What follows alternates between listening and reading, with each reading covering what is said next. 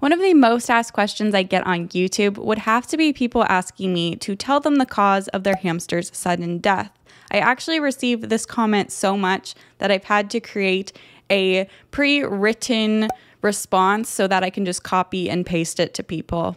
While I am flattered that people think I'm capable of providing them with that answer, not even a vet would be able to tell you that without a necropsy. A necropsy is a dissection of an animal that has died to determine the cause of death, and even then, sometimes the results can be inconclusive. Depending on where you live, you may not have access to a vet who does necropsies, they may be expensive, or you may just not want your pet to be dissected. Hamsters are rodents, and rodents are prey animals. Therefore, they are capable of hiding illnesses and diseases very well. Unless you're paying very close attention to your hamster, they may not even show signs of illness until it's too late. So that's why it's important to do regular health checkups as well as monitor their weight. A hamster's death, of course, may be caused by environmental factors or incorrect husbandry, but a factor that many may not consider is their genetics and how they were bred. You've most likely heard about puppy and kitten mills, but did you know that this happens with all species of animals? When you walk into a chain pet store, any of the animals that you look at likely originated from a mill. These mills are big warehouses that breed hamsters and other animals with very little care. Hamsters are kept in these overcrowded small bin rack systems with soiled bedding, and the hamsters are often starved enough that they will end up cannibalizing each other. They will take any female without knowing her genetics or history, and they will breed her and breed her and breed her until she is no longer useful to them, and then they will dispose of her. These hamsters are very nutritionally deficient, which is why you'll often notice that a pet store hamster tends to be smaller than an ethically bred hamster. A big portion of these hamsters will die before they even make it to the pet store. When you breed an animal without knowing its genetics and history, you are risking passing down genetic conditions such as things like neurological issues, tumors, cardiomyopathy, etc. And a mother who is nutritionally deficient may cause the pups to not grow properly, causing defects, and some of these defects may not be physically noticeable. While there are many genetic conditions that you physically can see, such as eyeless whites, which is a Syrian hamster who is born all white and without eyes, and as well as being deaf.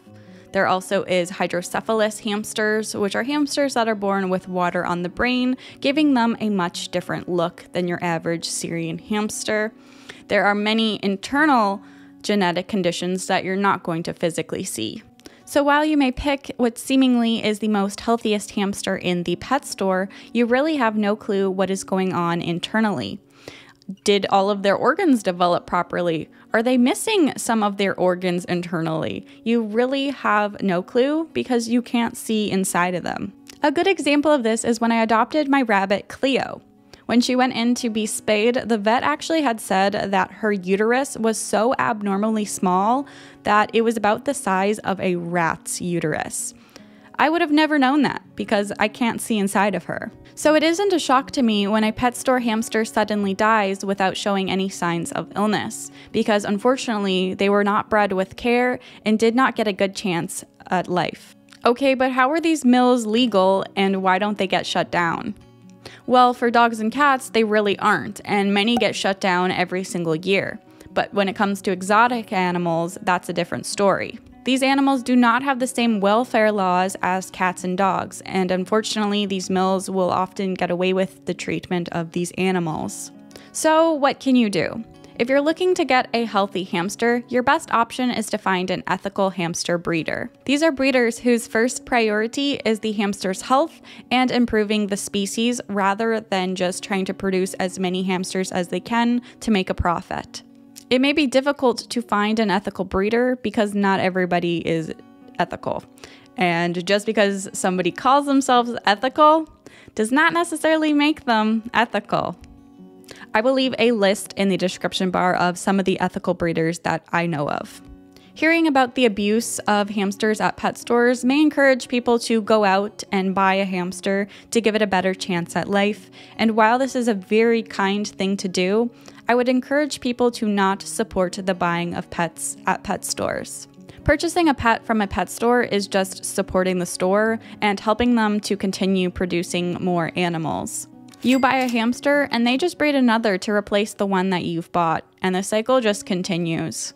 This also doesn't mean that I'm saying pet store hamsters don't deserve a good life. They obviously do, but this is what needs to be done in order to put mills out of business.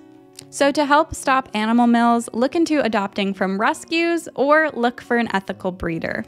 Hopefully this video was able to help shed some light on if you've recently just had a hamster suddenly pass. Unfortunately, this is a pretty common occurrence for most of us. So I will see you guys in my next video. Bye!